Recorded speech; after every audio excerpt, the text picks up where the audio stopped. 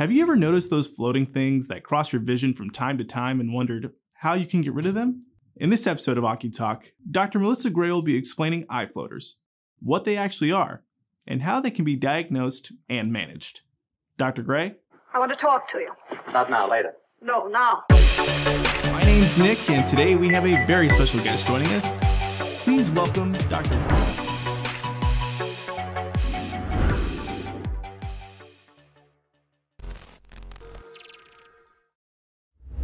Hello, everyone, and thank you for joining us for a brand new episode of OCuTALK. My name's Nick, and today we have a very special guest joining us. Everyone, please welcome Dr. Melissa Gray. Dr. Gray, thank you so much for joining us today. Thank you for having me. Well, it's our pleasure to have you here, Dr. Gray. Thank you again for joining us. Before we get started, I was hoping maybe you can introduce yourself to our audience, let them know a little bit about your background and your specialty.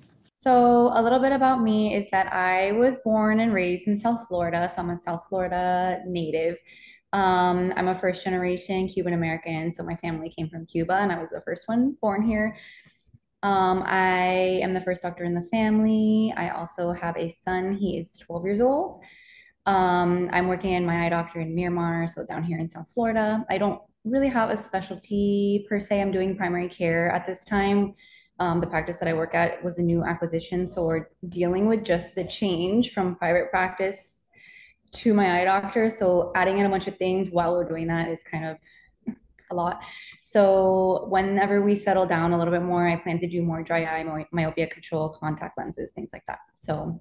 Well, again, fantastic introduction, Dr. Gray. And again, thank you for joining us today. So for our discussion, we were hoping that maybe you can talk to us a little bit about eye floaters. And for those who may not know, what exactly are eye floaters? So the way that I typically explain eye floaters to my patients is that we have inside of our eye a jelly-like substance that fills it up. And when we're born, it's more of like a thick, viscous type of gel. And as we have more birthdays, as we age, it tends to liquefy a little bit more.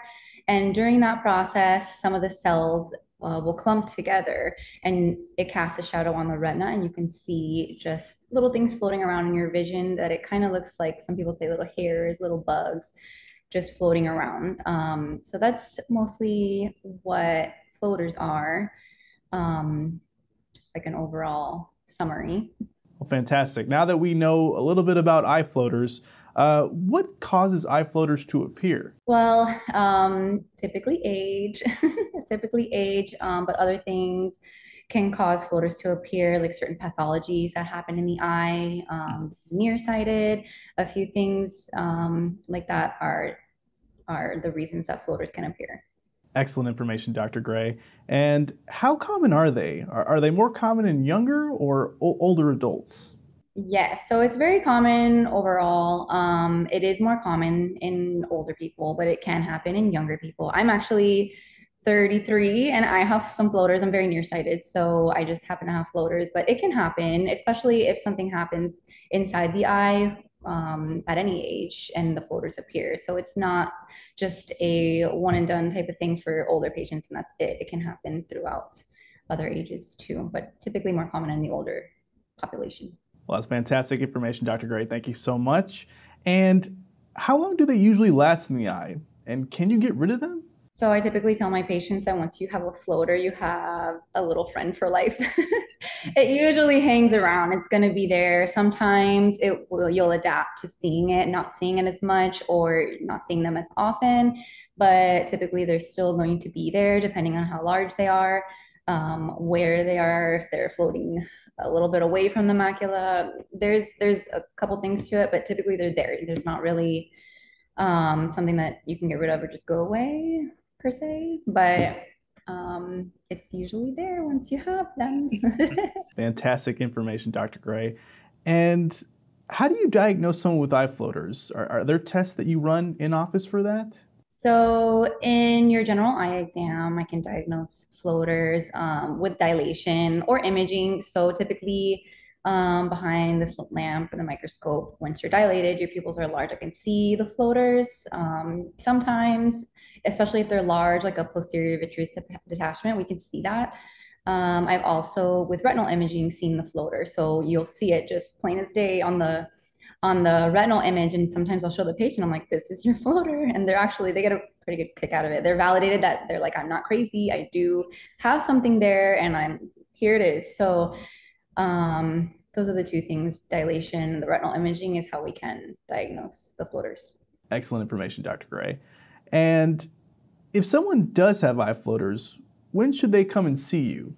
So if a patient is telling me that they see floaters, especially new floaters, and if they're accompanied with flashing lights, then we want you to see an eye care provider immediately, because sometimes floaters can be a sign of pathology, something happening within the eye that needs to be ruled out with the dilation, with the retinal imaging. The whole thing needs to be checked, because it could just be benign floater, but it also could be something worse. So in order to do that, it should be checked by an eye care provider.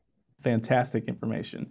And is there a way to prevent eye floaters from actually happening? So I'm not sure if there's any proven way to prevent floaters, but I imagine a healthy diet, hydration. The vitreous is made up of largely of water. So hydration, not smoking to prevent premature aging, possibly taking a bromelain supplement. There, I have seen something about bromelain being a supplement, a pineapple enzyme that can reduce vitreous opacities.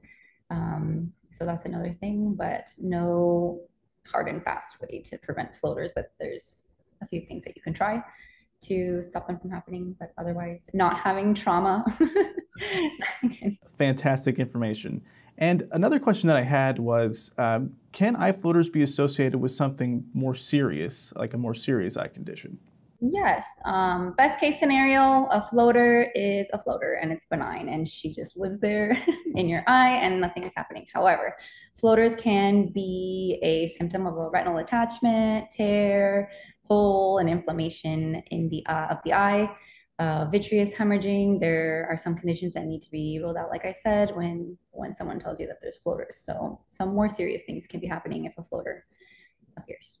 And so, is there anything that you'd like to let our audience know about before we leave, Dr. Gray?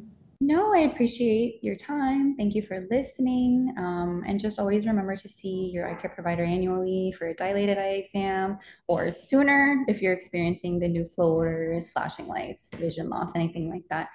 Any of the symptoms that we spoke about beforehand, very important. So fantastic information. Dr. Gray, thank you so much. Everyone, that was Dr. Melissa Gray. Dr. Gray, again, thank you so much for joining us today. Thank you.